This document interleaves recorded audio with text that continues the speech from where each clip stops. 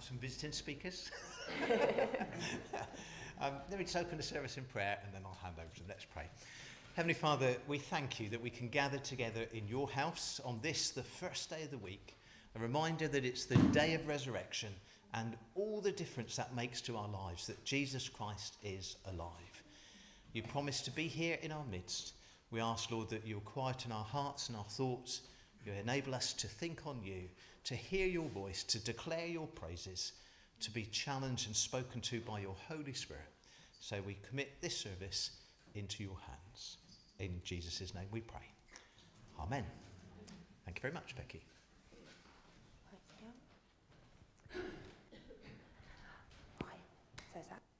Can you hear me okay? Yeah. Good, okay. Just need a tool. Right, so yeah, good to be here. And I just a note that there's so much collaboration goes into doing a Sunday service. I've realised that, and it's just mind-boggling and awe-inspiring of how people work together to get to produce this. So it's really good. I'm going to hand straight over to Gerald, I think, for the notices. If that's okay, Gerald.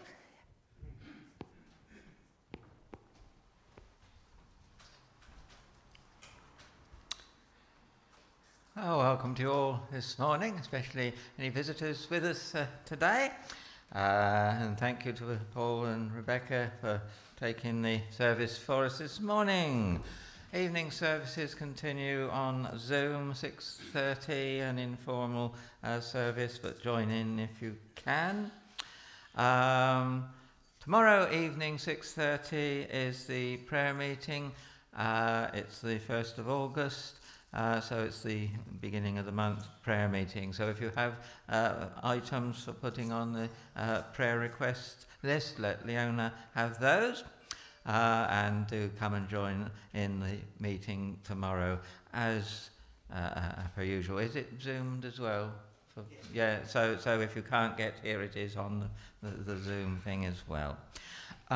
We've hit the summer holiday period in particular now, so lots of the things grind to a halt for a while, so the young people's meetings aren't on, but also throughout August we do not have the Tuesday morning Bible study at 10:30, so that they're not on for August.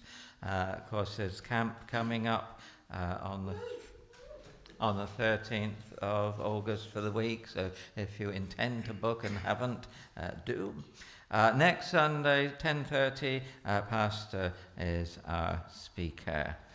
And I think that's it for notices for now. Thank you.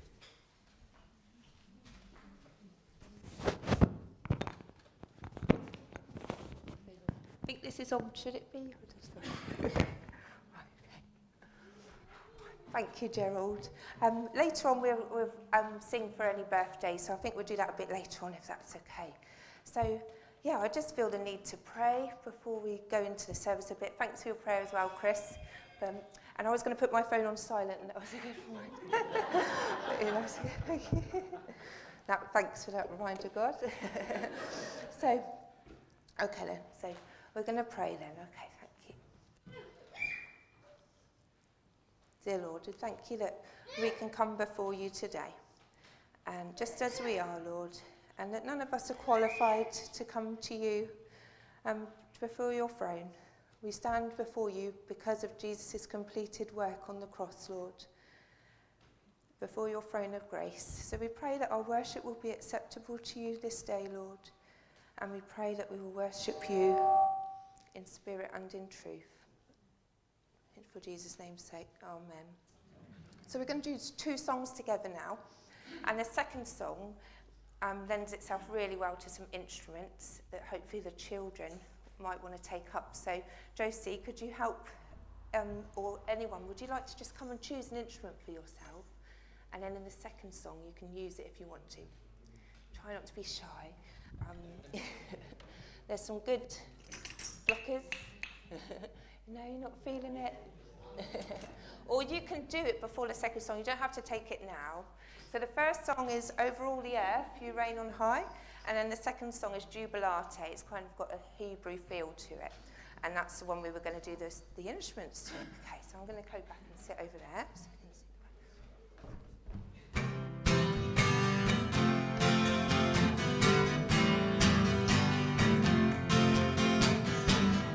Over all the earth, you reign on high. Every mountain stream, every sunset sky. My one request, Lord, my only aim is that you reign in me again. Lord, reign in me, reign in your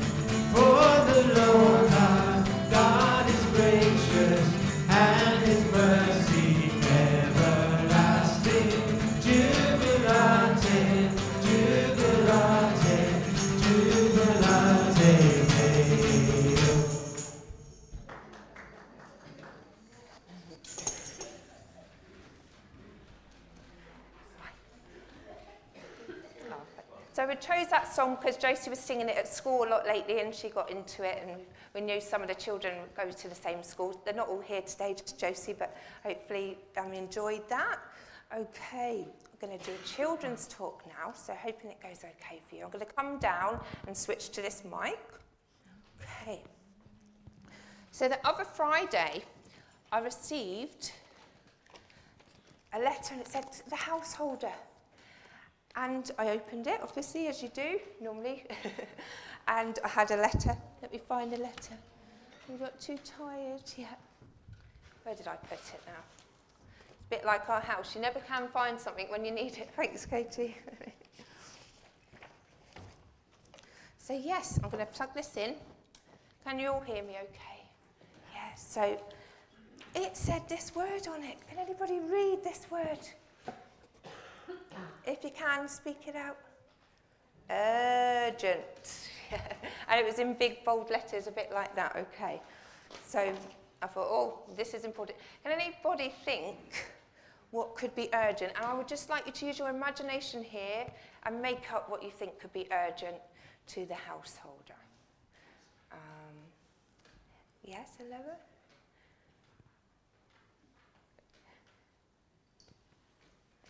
It's okay. It's coming.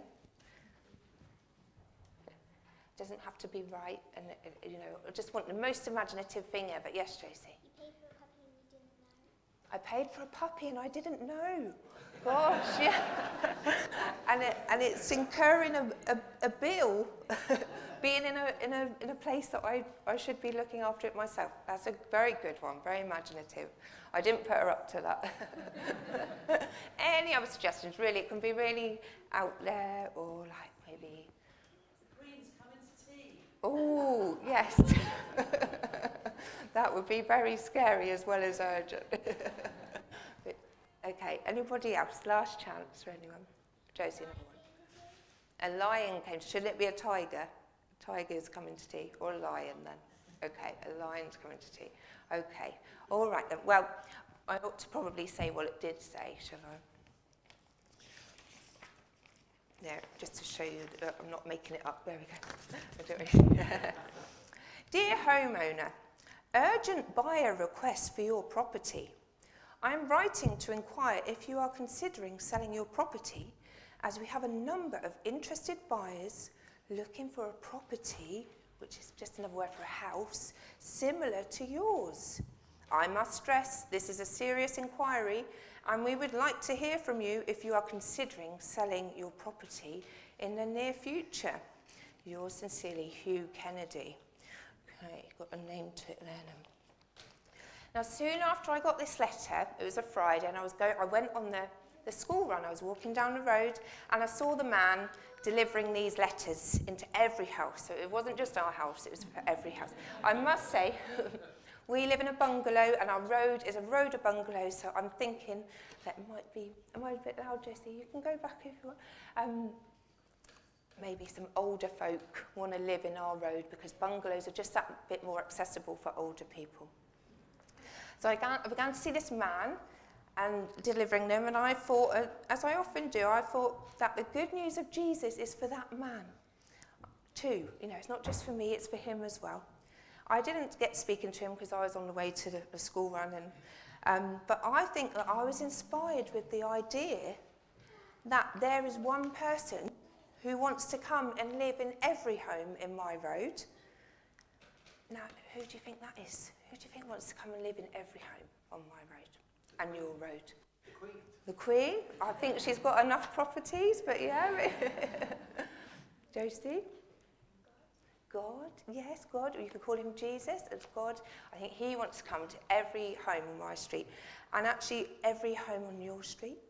And no matter where you live, he wants to be there, okay? He really does. Because actually this is his world, and he wants to bring it back to how it's intended to be. You probably might know the verse John 3:16. Could some grown-ups say it for us? Is that okay? Or you can learn it. So, yeah. For God loved the world, and he gave his one and only Son, that whoever believes in him shall not perish, but have everlasting life. Now, I thought I'd look at Ephesians, I was prompted by a devotional that I had to look at Ephesians 3, verse 16 and 17. And I've got it here from the Message version, so I'm just going to read that to you. And this is Paul's prayer. He said, I ask him to strengthen you by his Spirit, not a brute strength, but a glorious inner strength, that Christ will live in you as you open the door and invite him in. There's a bit more to the verse of 17 as well. So for the next bit, the light box.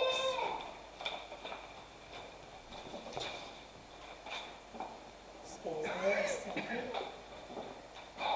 Take this off.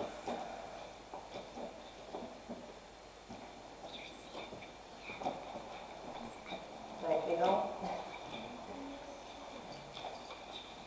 A picture of the road. I've got it upside down.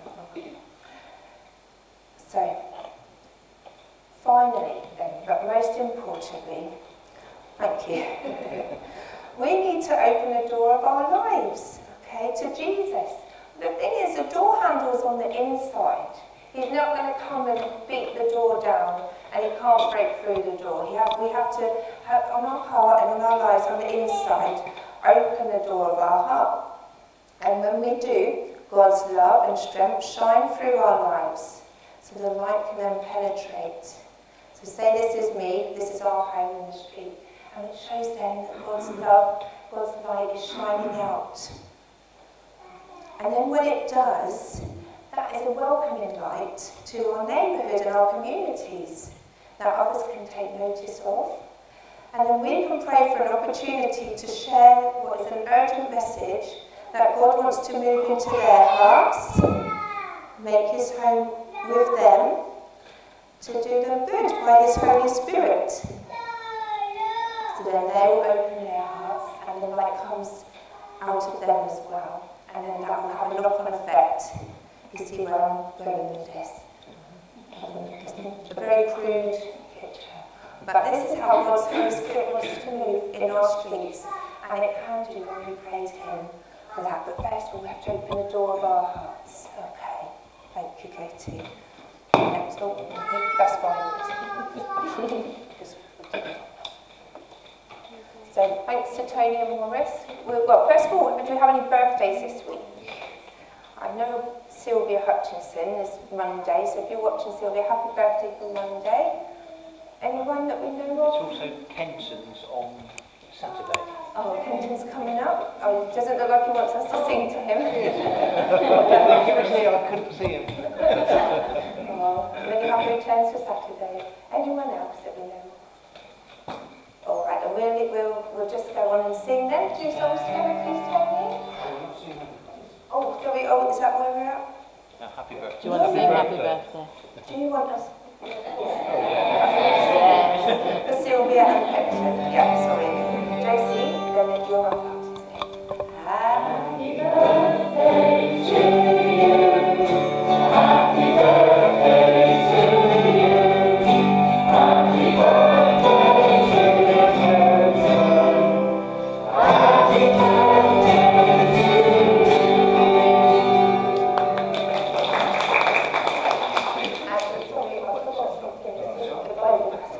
you. Now, it's very much a family affair this Sunday.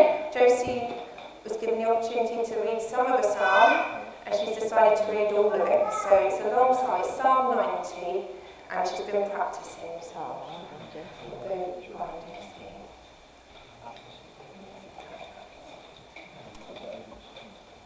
Lord, you have been our dwelling place throughout all generations. just say it's a Psalm of Moses. Sorry, it's the only one of Moses that is in the book of Psalms. The Psalm of Moses. We'll wait for it on the screen.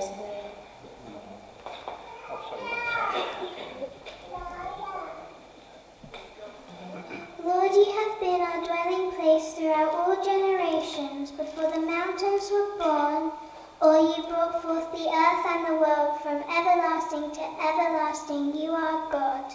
You turn men back to dust, saying, return to dust, O sons of men. For 1,000 years in your sight are like a day that has just gone by, or like a watch in the night. You sweep men away in the sleep of death.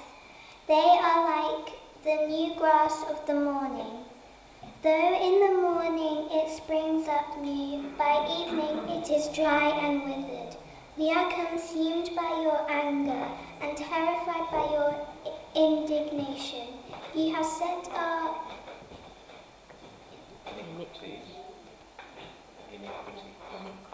iniquities before you, our secret sins in the light of your presence. All our days pass away under your wrath.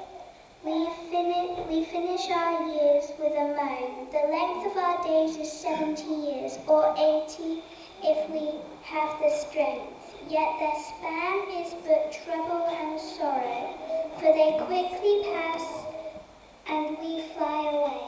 Who knows the power of your anger? For your wrath is as great as the fear that is due to you. Teach us to number our days aright, that we may gain a heart of wisdom. Relent, O Lord, how long will it be? Have compassion on your servants. Satisfy us in the morning with your unfailing love, that we may sing for joy and be glad all our days. Make us glad for as many days as you have afflicted us, for as many years as we have seen trouble. May your deeds be shown to your servants, your splendor to their children. May the favor of the Lord our God rest upon us. Establish the work of our hands for us. Yes, establish the work of our hands.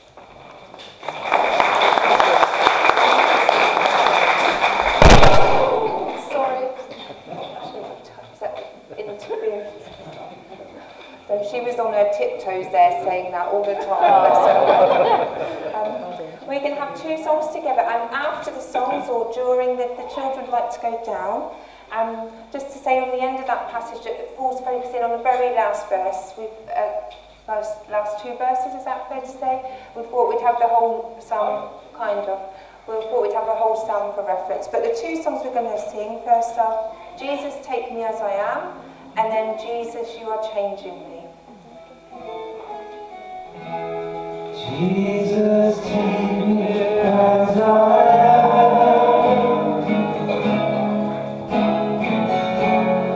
I can come no other way.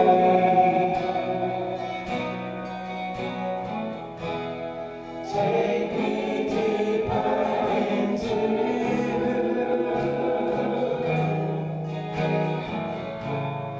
Make my flesh like melt away. Make me like a precious stone, crystal clear, finely whole. Life of Jesus shining through, giving glory back to you.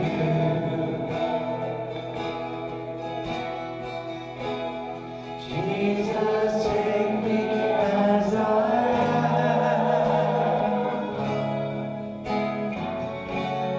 I can come no other way.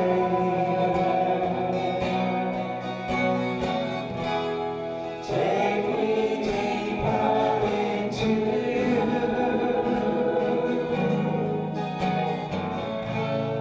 Make my flesh like melt away.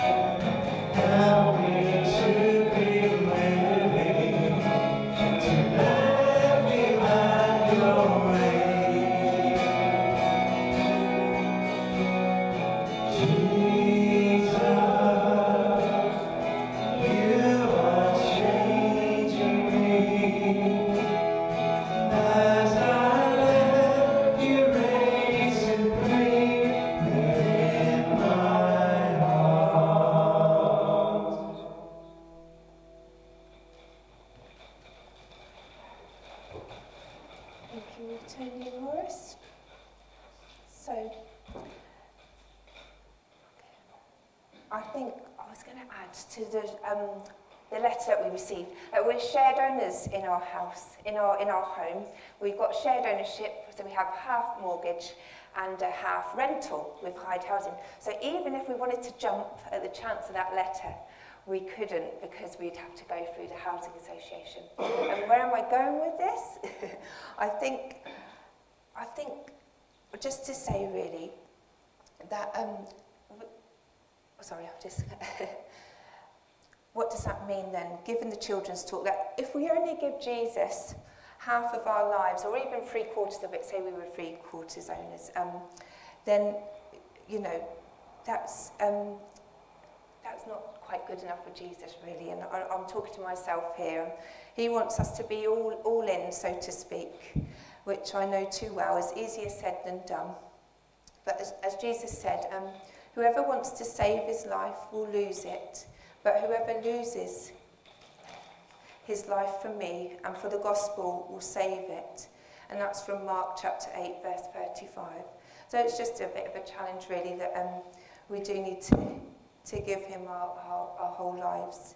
I heard, I get these video vlogs from a man called Simon Gilbo, who has a foundation in Burundi, and it's based on a devotion that he does every day, and he sends it out every Tuesday. And he talked about Edwin Orr, who studied revival, and he took students from America to the UK to see where John Wesley had spent many hours in prayer for revival.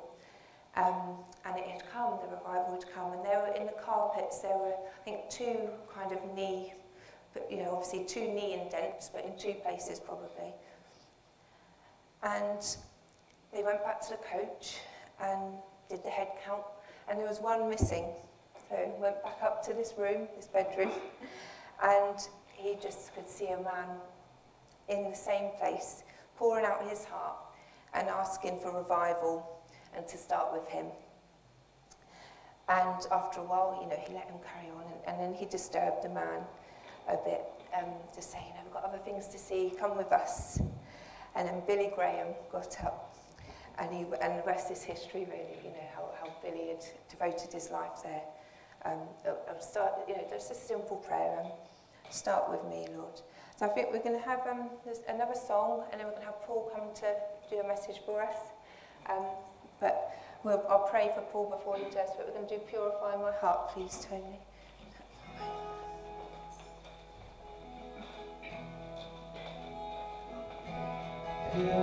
Purify my heart, let me be as gold, and precious silver.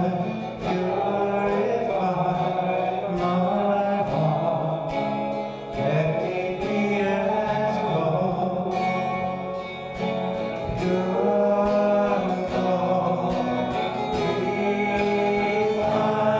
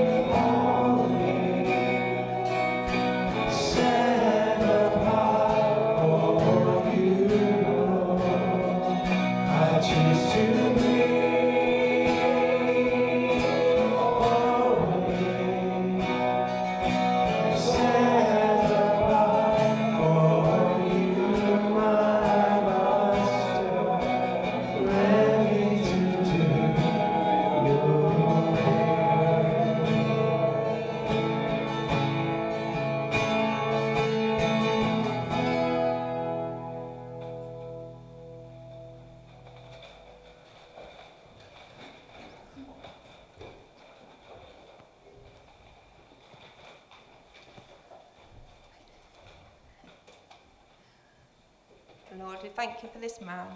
We thank you for all his creative abilities, Lord, and for all that you've put in his heart for today. And thank you that it's been a long time in his mind, in the process, and we just pray that it would all come together as you intend it to, Lord, today. So be with him, steady any nerves, Lord, and help him think clearly and speak slowly enough for this message. In Jesus' name's sake, amen. Amen. I'll take this.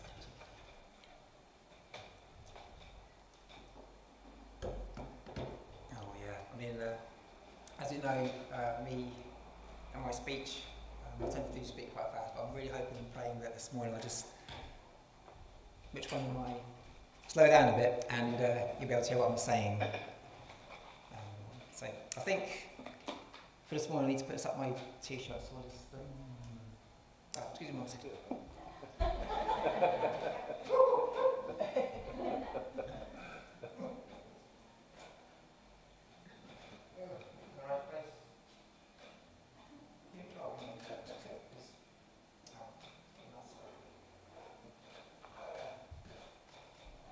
Ooh, got my neck in doing that. Oh, there. That's all right. Yeah. So it's it's quite loud actually. Should have any problem this morning. So, purify my heart, refiner's fire, honed, ready for use, all aspects of God's creative process. I'm focusing on one particular one this morning, but yeah, there are times when he refines us in the heat, in the furnace. There are times when he needs to sharpen us, put us through that grinder, and times when he needs to carve us and work away at us and do something in us to shape us in some way. I've got a couple of things to do. Need to, that one's out, let's submit one down there, just out of the way. Something a bit different this morning. You know those moments where you spend months and months going over things in your head and you're trying to remember things and learn things, and just when you need them there, you think, well, where are they? Thoughts, come back. But I'll just roll with it and see how it goes, see what happens this morning. So something a bit different. I think we're used to the kind of format where we have a Bible reading, we have verses discussed, explained, expounded, and so on, and meanings attached, and challenges to put into our lives. Sometimes we're spoon-fed some answers. There's a bit of irony there, you'll see why later on. But this morning it's more about giving us things to think about and dwell on and focus on as we go away. It's the one thing to come here and listen and learn and be challenged, but also it's when we've gone away and we're thinking about things, when we're doing the washing up or walking the dog or having a shower or something.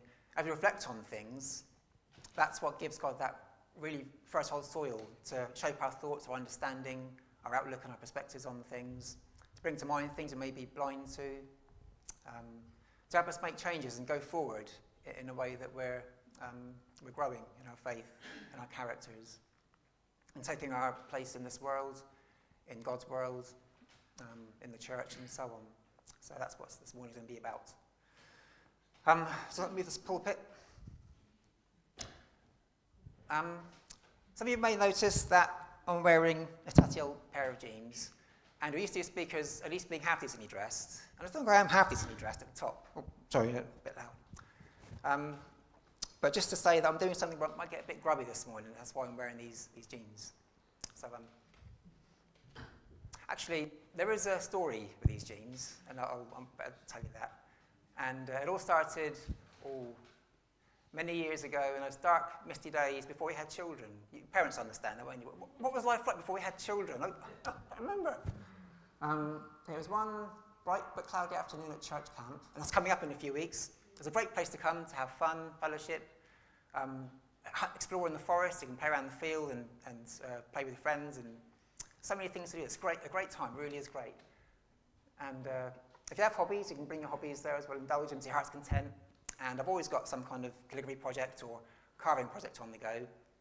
And I was sat there one bright afternoon, and I was using an axe at the time. I was carving away, and the call went out. Tea time, 2 minutes. Is that a good impersonation of Chris? Would you mind? Actually, it was tea time, actually. Can you do tea time? Tea time! 2 minutes. Yeah, so it was like that. So anyway, I thought, oh, tea in 2 minutes. I love tea. Usually it's apple pie and apple crumble and custard, which I love. So I thought, just do this quick. And I swung the axe down. Now, I'll just step out of that moment and put a bit of background into that. I love wood carving. It's great fun, but you need to do it carefully because you can cut yourself, and I've got many cuts over the years. My project's a lot of blood, sweat and tears over many, many years have gone into what I've done. There's a good song lyrics there, Tony, if you want to feel inspired to do a worship song with on God's creative process. Yeah, and cutting yourself does hurt, so I tend to be careful. I've learned over the years what kind of cuts to use, how to hold the blades, and just how much to cut too. We're carving away. You want to cut the right amount, so you're not rushing it, you're not doing foolish cuts, and you're bringing to shape something that you've got in your mind you want this wood to look like. And that's kind of like how God works with us. He knows what he wants to have us be at the end. He knows what he's shaping us into. We can't see that. We just know that we're experiencing life with all its pain and scars and joys and other things. But we experience life in all its kind of range of things.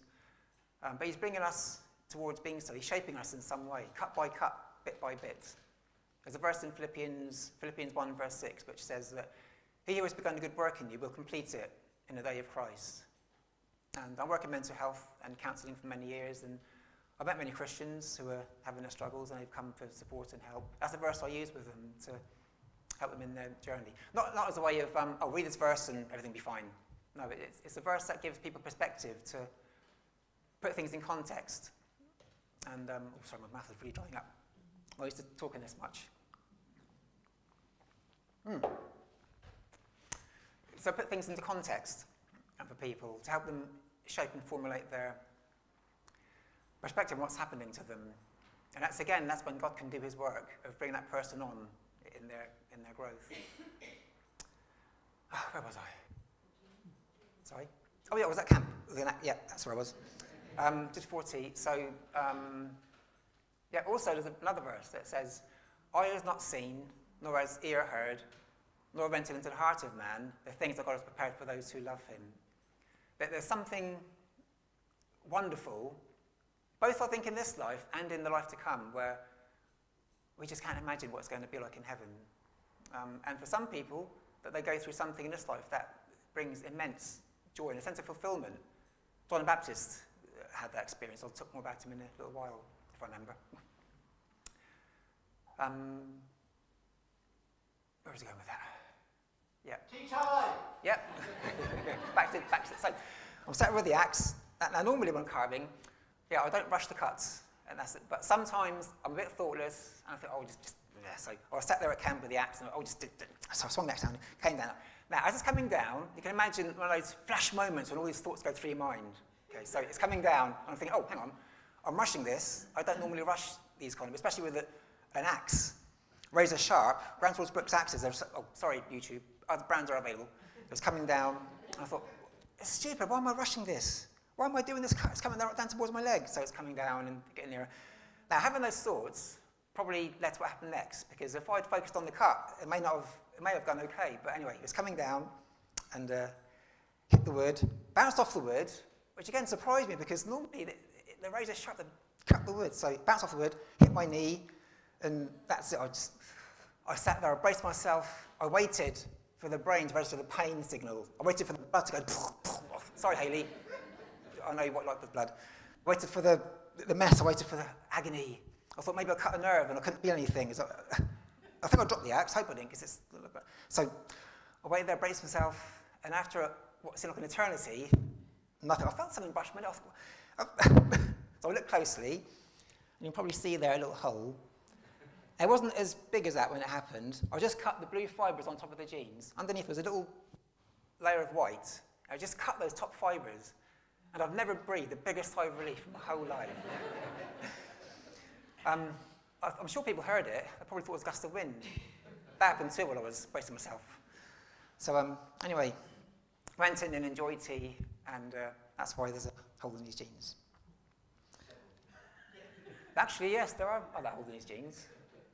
What happened was, several years later, I was going to work. I worked at that time at Marcella House in Hythe, Park Silent Mind.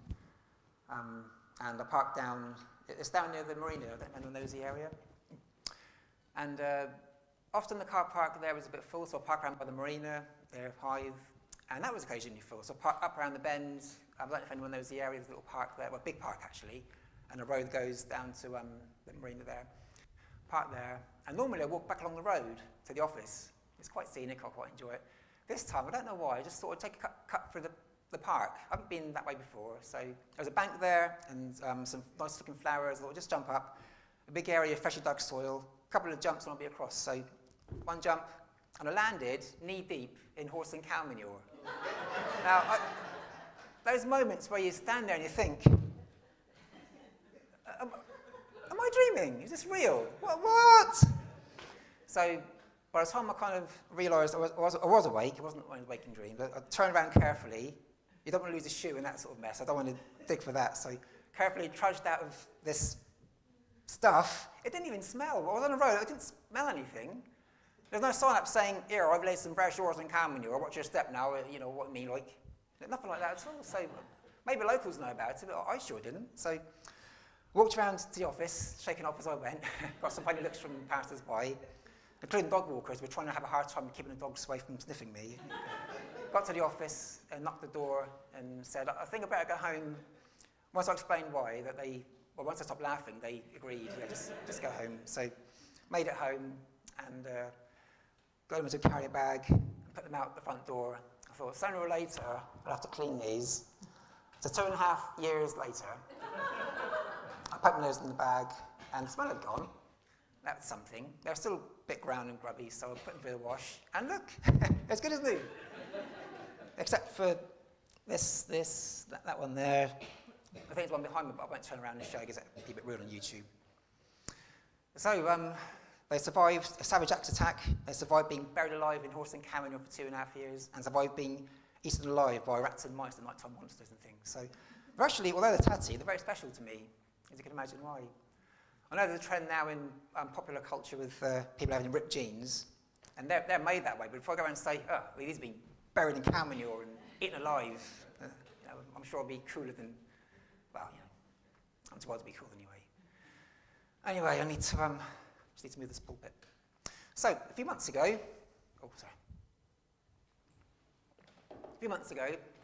the call went out, sorry? I need it. I shall put it down here for the time being. I need both, actually.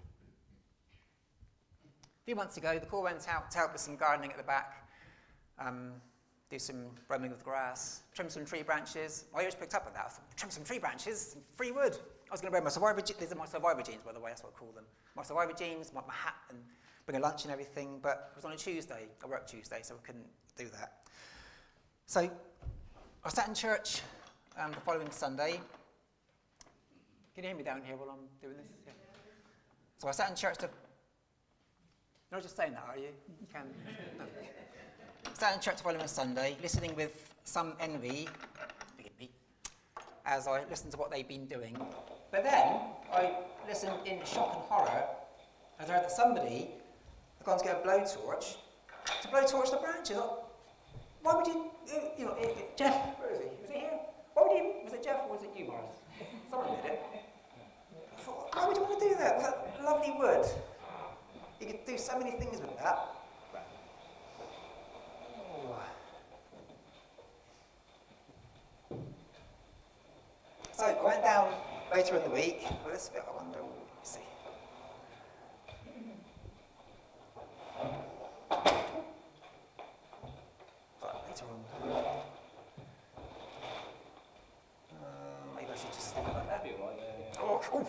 the hole in my jeans. Which one back to you? So I went down the back during that week and salvaged some of that wood. It's very messy as well. When you burn wood and it chars on the outside, it's extremely messy. Just got the glove to pick up some of this and show you what horrible damage was done to these lovely branches. So, oh, which one is it? No. Is that one? Well, first of all, I better just lay this out just to. Oh, oh. Right.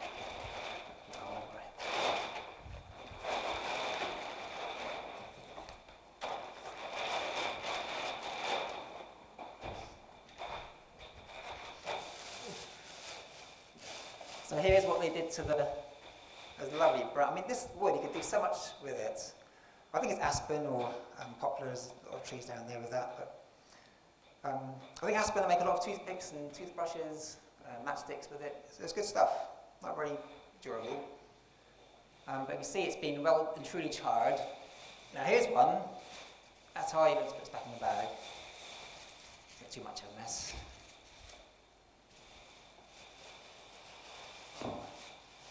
Where's the other one gone? I'm sure I packed it. Oh, yeah.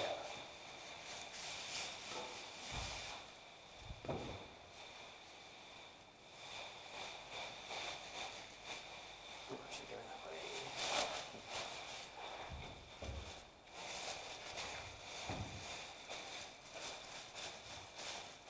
Oh, boy. Oh, yeah. Here's one that I actually did clean up a little bit. I scraped off all the, well, still a bit black as you can see, all the charcoal, cleaned it up fairly well, sealed the end, and took some care of it. I nurtured it, because I had in mind to do something with it. Oh. And that's what God does to us. He takes us from that pile of stuff to be burned and thrown away. He scrubs us up, he cleanses us from our sin, from turns in forgiveness and repentance. And he has in mind to do something in us, to start a creative process in us of building us up, of shaping us, moulding us, carving us, refining us in some way, to be something that only he knows. We have to go along with the process in faith and just accept that he's going to lead us on this path, on this journey of faith. But in the end, he'll bring us to where he wants us to be.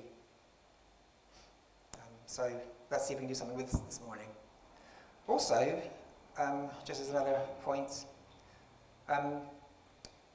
he's onto something of how, well, yeah, I kept it, I got it home, wrapped them up in bin bags, kept them cool, because they were going to go through a natural kind of process of decay. And so I thought, preserve them in some way, to use them.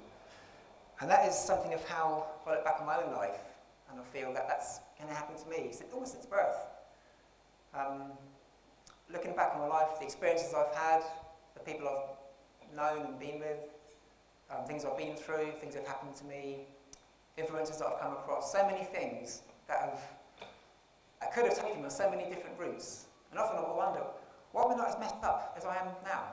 Why am I not as worse than I am now? I've met many Christians who they've got horrendous, horrific past and background before they became a Christian, even afterwards. And I think, why have I not experienced that myself?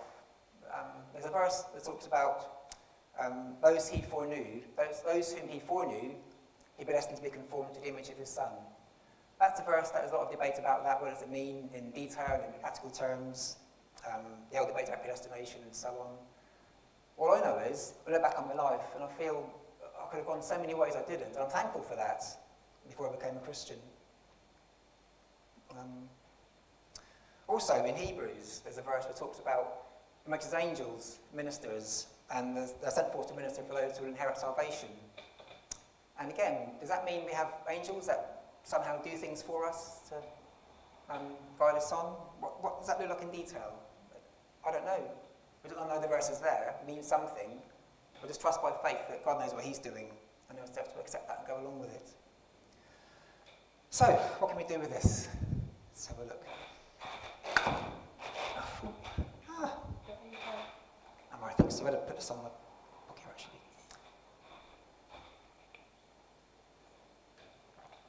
Jesus has anything like this.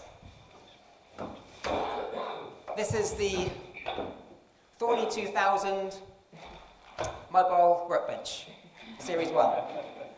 I've got a few ideas for upgrades. There's a lot of things. They're very crude, very basic, but it serves a purpose anyway. Jesus would have spent the first 18 years of his life as a carpenter. That's what the Bible says. Well, the word used for carpenter is tekton, which in those days was more like a general builder. But not the kind of building that we have in these days, with brick and stone and big trucks and excavators and cranes. It was more about working with wood, working with leather, working with metals, making your own tools, working with fibres and cordage, the lashings and things.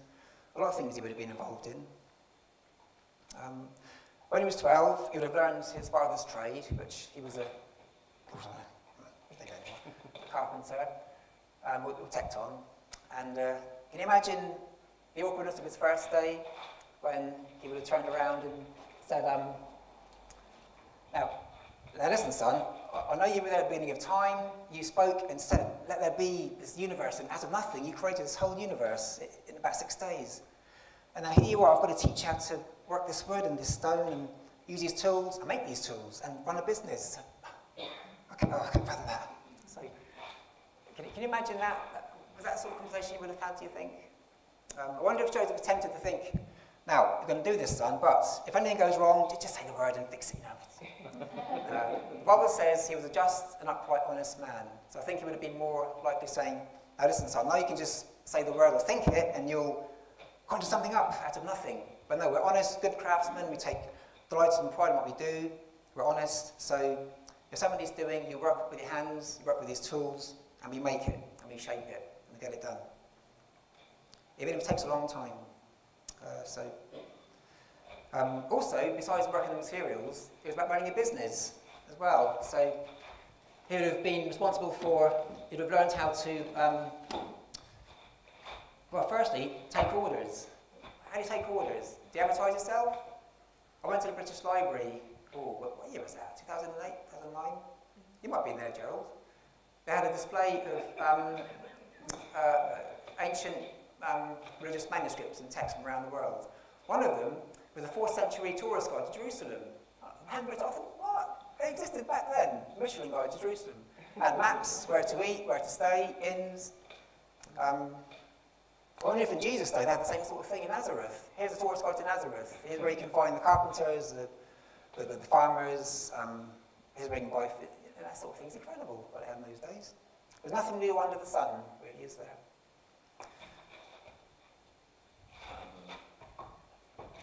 I was going to put something in my notes because my memory doesn't serve me well, I'm afraid. Oh yeah, so all the tools that Jesus would have learned to use, even make. There's more recent years, apprentices, their first task was to make their first hand plane and to use that, and that became kind of a work of art and an indicator of a level of skill.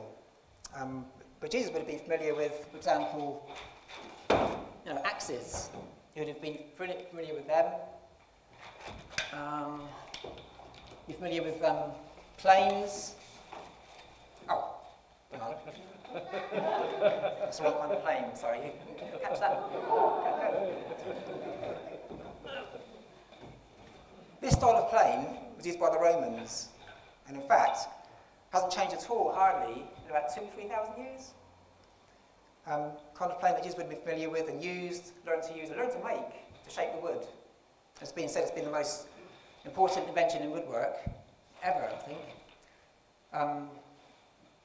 Sword. Oh, well, if the draw knife and no, anyway, doesn't matter. Saws. This is sort of saw that would have been in Jesus' workshop, hanging up on the rack. Invented by the Egyptians. They invented it and used bronze and had roughly cut teeth in the metal. The Romans made it of iron, make it more sturdy, and they also set the teeth to poke out a bit left and right. Alternatively, to widen the cut so it wouldn't jam in the cut when you saw the wood. But the Romans were quite inventive. They also had little workbenches, which were low to the ground, a bit like this, a bit like a kind of, I suppose, small door size. Very portable, easily portable, so you may well have been using that. Chisels, hammers, all sorts were in Jesus' day. There's every chance that he works at nearby Sepphoris, about an hour's walk away. At that time, Herod was rebuilding the palace in the city, and there's probably an opportunity to get work there. Maybe Jesus hired labourers to help him if he was working there.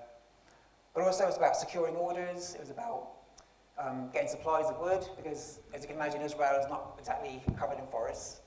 We'll have to send overseas for Lebanese cedar, African thyine wood, or tamarisk trees, citron wood, and so on. They were expensive, so you had to also work out how to get an order, get some kind of payment, get the supplies, work to a time scale, all those kind of aspects to things that he would have been doing. Tradition has it that, actually I better go back in the spoon, haven't I? Where is it? Tradition has it that Jesus would have died a few years before, Joseph would have died a few years before Jesus started his ministry. If that's the case, then he would have become responsible then for family finances, being the firstborn son. It was down to him to kind of leave the family, pay for things and so on. Ooh, now see, this wood is getting quite stressed, resisting display. See, when you burn wood, a lot of strange things happen to it. So, wood always comes with its own kind of stresses and strains. You think about the trunk of the tree, it's there, it's solid, but it's got a big heavy tree on top of it, and it's been blown by the wind. You've got branches that hang out, and you've got the weight of the branch, plus the end, again, they're being blown by the wind. Kids climb them, and they bend them, and so on. So they grow, but there's kind of inbuilt stresses and strains in them. So when you cut the tree, and you mill it, and you turn it into lumber, that wood comes with kind of hidden stresses within it. Ooh. That's all us. Where was I? Stress and strains. And many times I've been doing a project and I've been surprised. I've done these cuts, but why is the wood not behaving as it should? It's because of the stress that you release when you cut the wood. And again, God shapes us by cutting us, and he releases some of that stress from our past, from our experiences, allowing us to become more natural in ourselves and to be a person that he can use to mould and shape in some way. So I might have to reconsider on doing this. Some of it was cut all the way through, but it's not going to quite do that. What I have to do is ring around it, and then... Now if I had my Japanese saw, that would go for a lot like butter. That's the Japanese saw is just the absolute best. I left it at home. Anyway, I'm doing something a bit more dramatic than just simply sawing. Just to get the axe out and axe it through. Might take a bit longer than planned. Oh. No, don't rush. Remember, you rush. Oh, that'll be trouble. I had a good cut on my finger the other week, actually. I almost cancelled today because it was quite a deep, nasty cut, but very decorative. It had a really clear, serrated edge to the skin. Because the knife was, in fact, it wasn't wood carving. I was kind of carving. I was the ice in the freezer. I had a big kitchen carving knife, hacking away at the ice. I don't do a namby-pamby, the ice button on the freezer knife. For me, it's a big knife, and I held it in a stupid way, and then before you know it, and squelch. Oh, sink quick. So, in fact, I sealed that perfectly actually. So I put a lot of pressure on it, and it's yeah. You can't see the serrations anymore anyway. So yeah, I think we'll just have to.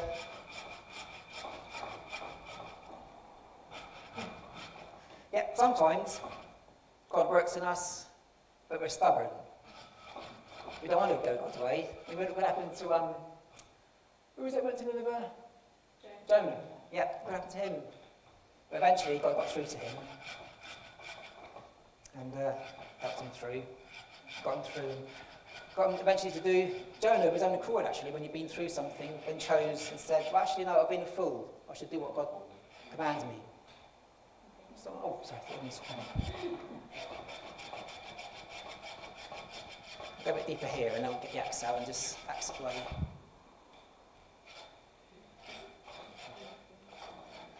Nope, it's not going to do it. So where's the axe? Right, use that one. Now, do you know, I've got a charcoal office actually, but there's still more on there. And it's not complete waste actually, because charcoal itself has got so many uses. You can make ink from it, face scrubs, skin cream, soap, all sorts of things. Also, you shouldn't swallow charcoal. But if you swallow something else you shouldn't swallow, then you can swallow charcoal. It's kind of like 2 wrongs do make a right, kind of. If you're watching at home, don't try that at home. Seek medical advice if you do swallow something you shouldn't swallow. I have to access that, I think, just to...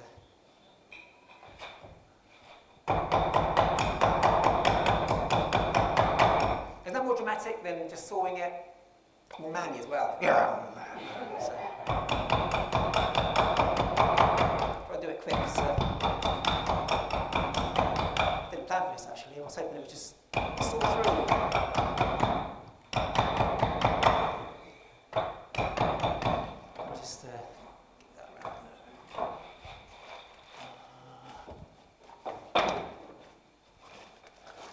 Can you picture Joseph and Jesus on there, doing their work and hacking away at things and hammering away?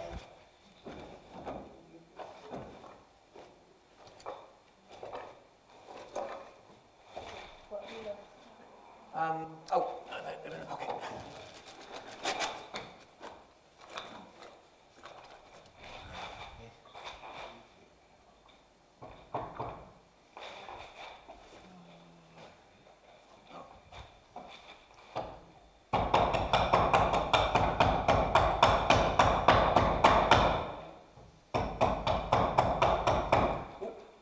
I'm making a bit more of a mess on my plan, but you can clean up, don't worry.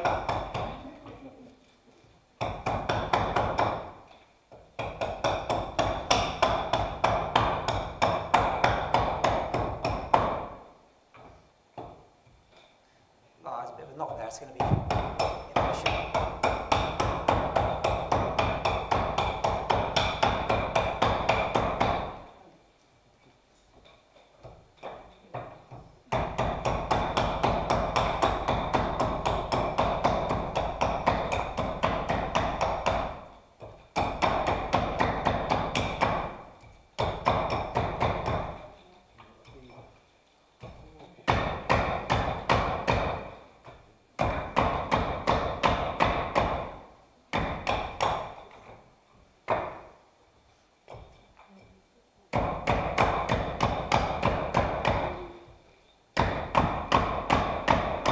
This is also where eye protection is quite vital and helpful.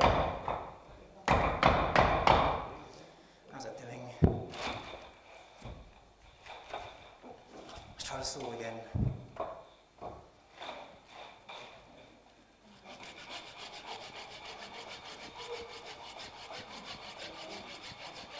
Oh yeah. So when you heat the wood, it already carries a lot of tension and stress in it. And when you burn it with a blowtorch, you do a lot more things to it because wood freshly cut contains a lot of water. So you heat that water up, and that water then adds to the stress and pressure that's already in there. So once you get through those outer layers, you can kind of sort a bit more freely.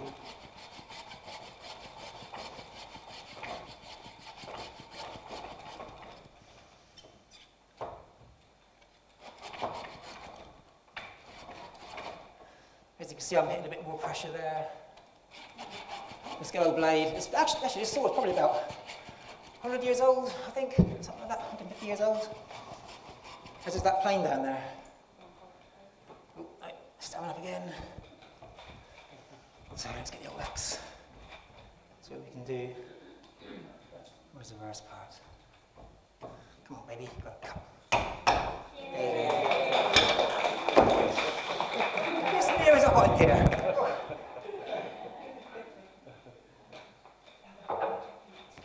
Right. Part 2.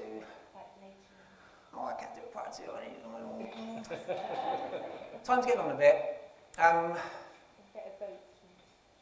Who wants me to continue and finish? It'll be about another 20 minutes, 15. Or you all happy with that? Yeah? You got anything in the oven? Okay. So, here we are. What can we do with this piece of wood? Any ideas? Fire? Yeah, actually, aspen is not great for a fire because it's quite resistant to heat, actually, so they'll make matchsticks out of it. So, won't burn that well.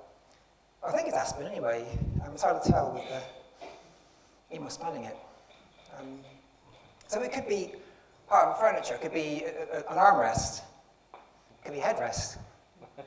It could be a chair leg. Also, it could be oh look, there's a ladle in there or a spatula even. It could be something to cook with. Or aspen's not that durable for making cooking ware because it's it can break down after a lot of use. Anyway, I'm not interested in this bit. I'm interested. He's escaped. On the bench. Oh, yeah. I'm interested in this bit, the offcut. Does anyone ever feel like they're an offcut in this world, or even in the church? You know, in the world where you feel a bit shunned, you don't feel important, not taken seriously, people don't have time for you, you feel just not really worth much. That's the kind of person that Jesus takes and uses. In the Bible, it talks about how he met with prostitutes and tax collectors and sinners, the kind of scum of society he spent time with. And people responded to him because he loved them. And they weren't, hiding anything. They were aware of their sin, and they responded to his love in powerful ways at times.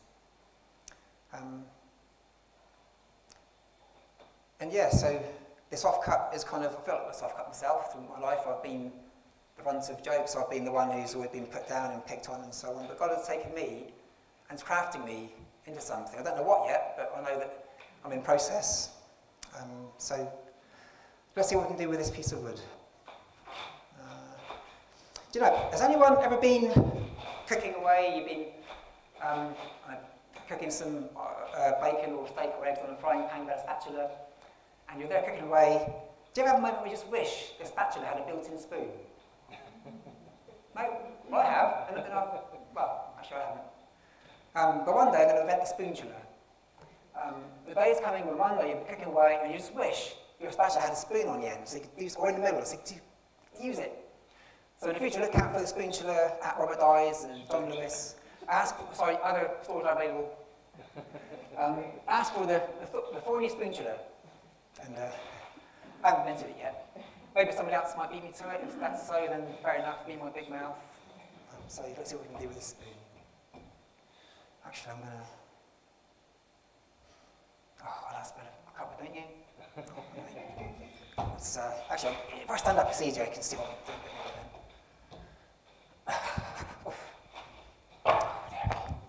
It's ready to move. Okay. It's something that's, again, my memory is not playing ball. Oh yeah. Right, let's just do something and see what we get. Time's getting on. Do you know? Can you hear me above all this? Yeah. Do you know, in Jesus' time, all the kind of crafts, it's quite loud actually.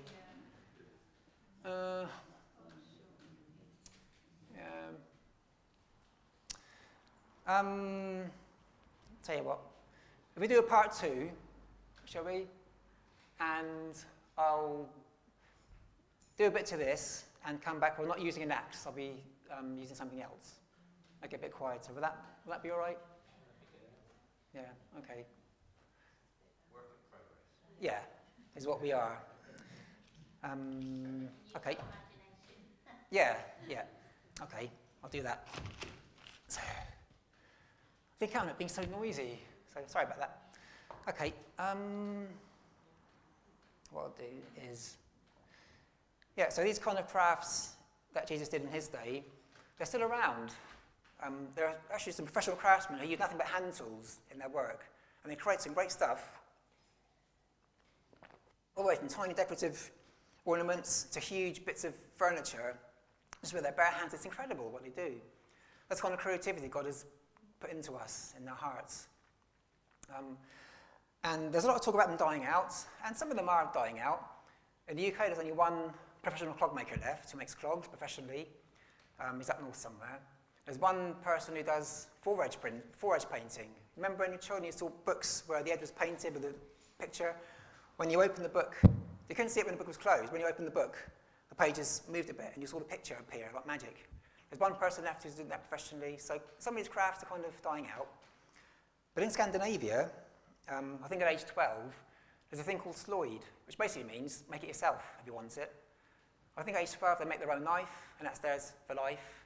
And they're taught how to carve wood, make things out of wood, a bit of metalwork, textiles and so on. And that's quite popular in Scandinavian countries, which I think is incredible because they invented IKEA.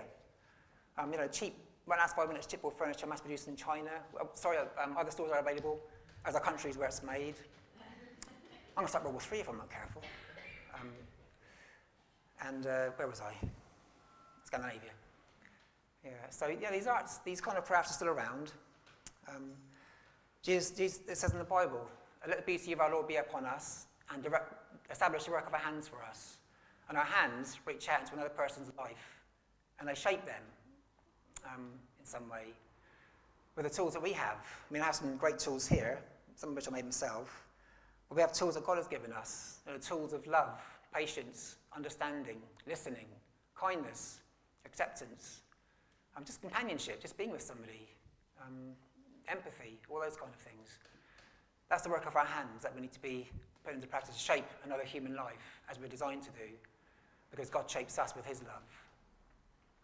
So if I end it there, I'll bring this little thing back with a bit more shapely and avoid having to use the old axe. In fact, it was this baby. Where is it? This is the one that did the deed on my jeans. That's my baby. Yeah. Okay, who's gonna?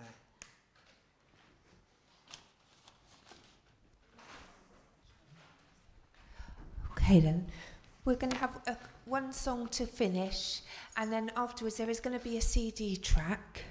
I was just going to say, if anybody wanted to pray after the service, I'm happy to pray with you. If you felt like you wanted some prayer, I'm more than happy to pray with you. So we're going to sing The Potter's Hand, and the track, if anyone's interested afterwards, is called Build This House, and it's by Lou Fellingham. Unless you build this house, I'm labouring in vain, is the message of that. So thanks, Tony and Morris.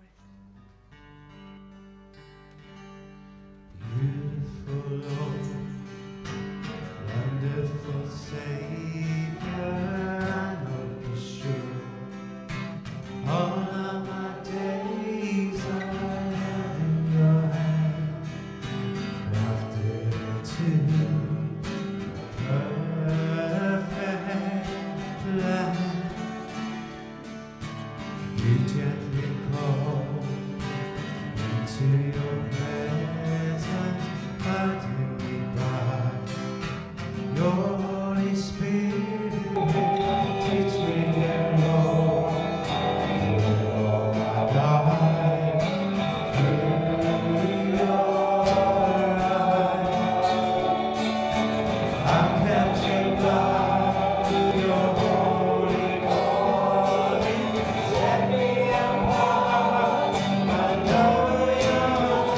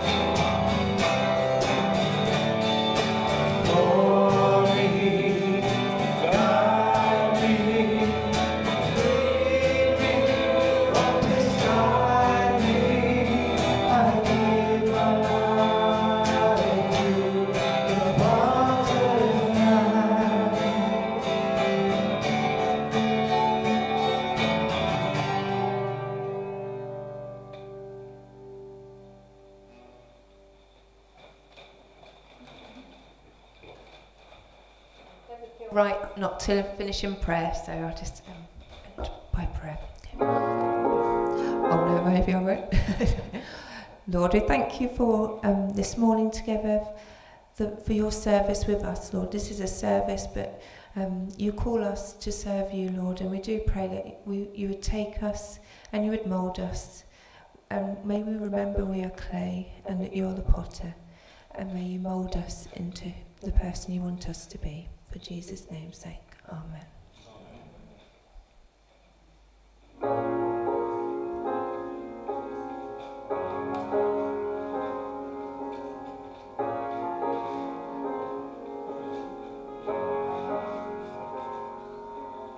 Amen.